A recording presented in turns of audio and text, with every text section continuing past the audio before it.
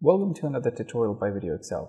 In this tutorial, we will be exploring tabs in Excel 2016. Now in this tutorial, we will be exploring the tabs on the top and not at the bottom, because at the bottom, these tabs are your sheets. If you want to add a sheet to your workbook, you can go ahead and do that by just clicking on the plus icon, and it will just add a sheet to your workbook. But if you want to add a new workbook, you will just click the icon on the top that says new. Now what this does is that it opens up a new Excel workbook for you. You can open up as many Excel workbooks as you like. If you haven't made any changes to it, you can go ahead and double click on the workbook and it will close it.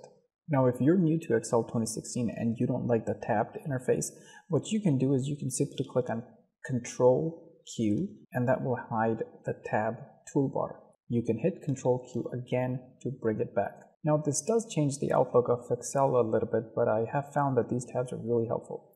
Well, first, if you want to go ahead and create a new tab, or a new workbook, just like I explained before, you can go ahead and click on new and open as many workbooks as you like. You can go ahead and change the color of these tabs.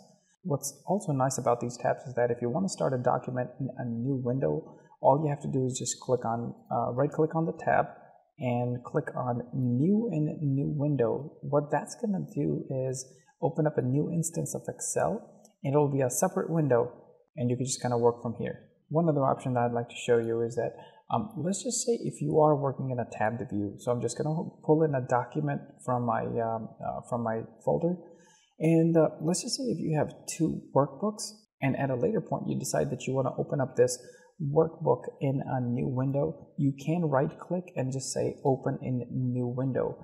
It will move that workbook from the old window and again open up a new instance of Excel. So let's go ahead and close this one now. Right click. You can also customize these tabs to your liking. You can right click and click on tabs for Excel options, or you could just right click on the tab and then go to tabs for Excel. There are many options that you can change here.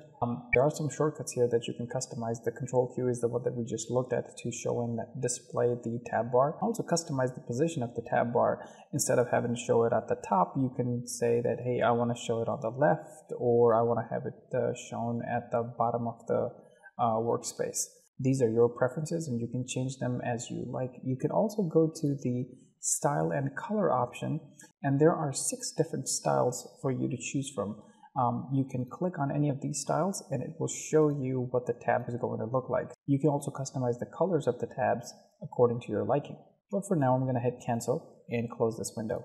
So that's pretty much it for tabs in Excel 2016, and I really do hope that you do get used to this tabbed ribbon, because it's been really helpful for me, especially because I work with multiple documents, and not every document needs to be opened up in a new instance of Excel. Do share your preference in the comment section below, and be sure to like this video and subscribe to our channel. Thanks for watching.